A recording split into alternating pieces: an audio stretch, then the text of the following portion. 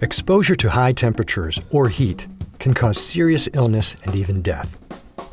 Ensuring that your body is regularly hydrated and protected from sun during hot months is essential to maintaining balance for performing well at work.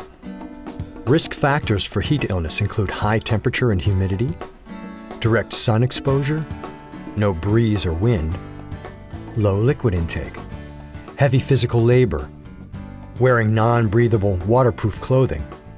No controls are in place to reduce the impacts of equipment that radiates heat, and the worker's body not being acclimated to working in a hot environment.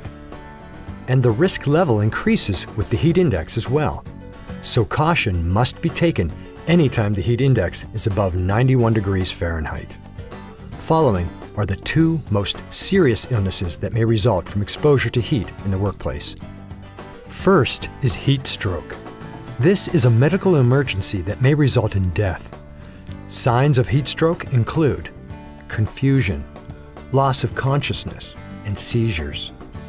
If a worker shows signs or symptoms of heat stroke, get medical help immediately and call 911.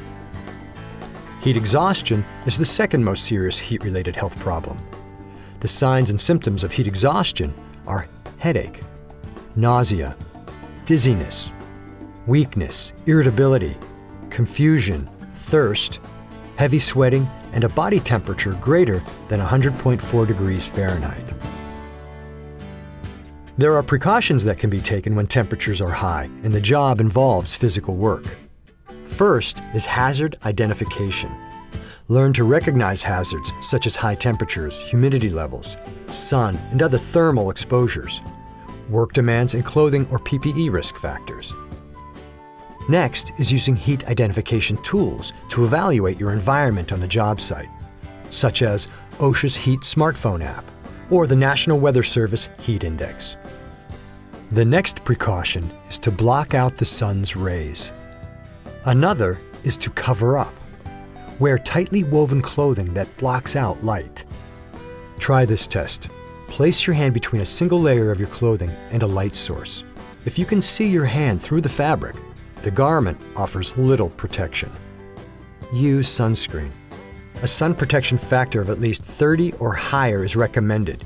You want to block both UVA and UVB rays with a broad spectrum sunscreen to guard against skin cancer. Be sure to follow application directions on the bottle. Wear UV absorbent safety glasses. They don't have to be expensive, but they should block 99 to 100% of UVA and UVB radiation. Wear a full brim hard hat to keep the sun off your neck, ears, nose, and scalp. Limit exposure. UV rays are most intense between 10 a.m.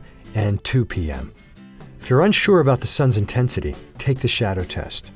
If your shadow is shorter than you, the sun's rays are the day's strongest. Next is hydration. Hydration is crucial to limit heat stress.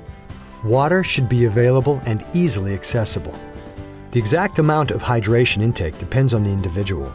A good rule of thumb for an active construction worker is to drink 32 ounces of water an hour, which is about 1 cup every 15 minutes. Also, replace necessary electrolytes the body needs to stay hydrated, fueled, and focused. And avoid alcohol and caffeinated beverages. Both lead to dehydration. How do you know if you're dehydrated? Use a dehydration urine color chart that uses your urine color as an indication of your level of dehydration, and what actions you should take to help return your body back to a normal level of hydration. And finally, rest. Consider a modified work schedule, such as starting early morning and finishing early afternoon, to avoid the hottest times of the day. Take rest and water breaks when needed, and ensure that fully shaded or air-conditioned areas are available for periodic resting and cooling down. Workers not used to working in higher temperatures need an opportunity to acclimatize over a period of up to 14 days.